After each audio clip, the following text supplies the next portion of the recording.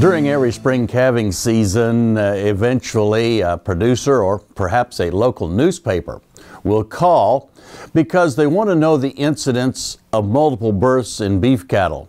Some rancher has called and said that he had triplets this year in one of the cows out on the range and would like to know how often that actually occurs. So I thought today we would go through what research tells us about the incidence of multiple births in beef cattle. The most recent studies indicate that twins occur in the area of about 1 in every 200 to 1 in every 250 births. Depends a little bit upon breed, apparently affecting that just a little bit. So 0.5% is expected to actually be twins.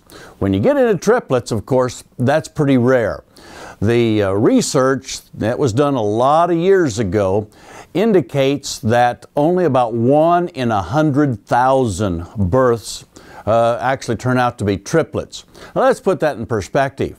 If there's roughly 2 million beef cows in Oklahoma having calves each year, then we would expect to actually be about 20 sets of triplets in this state during each calving season. So it does happen. When you get into quads, that's of course when you have 4 calves born alive that all survive. That one is extremely rare. The data on that is very, very hard to come by. One estimate clear back in 1920 suggested that only 1 in every 665,000 births would actually turn out to be quads. And that would mean that in a typical year in Oklahoma with 2 million beef cows, someplace between 1 and 2 sets of quads would be what would show up. I thought this would give you some indication of the incidence of multiple births that occur in beef cattle. In dairy cattle, it's actually more common. And again, research on this is pretty rare, but with especially something like the brown Swiss breed has been known to have a lot higher incidence of multiple births than we see in, for instance, Angus and Herefords on the beef side. We certainly do have occasionally multiple births in these beef herds across this state and across the entire United States.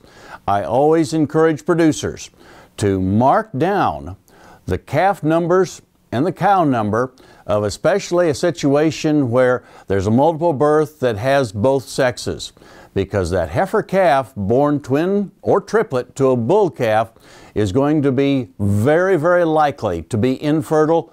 A heifer calf that you do not want to save for a replacement. You want to make sure that you get her marketed at weaning time. Hey, we look forward to visiting with you again next week on Sunup's Cow Calf Corner.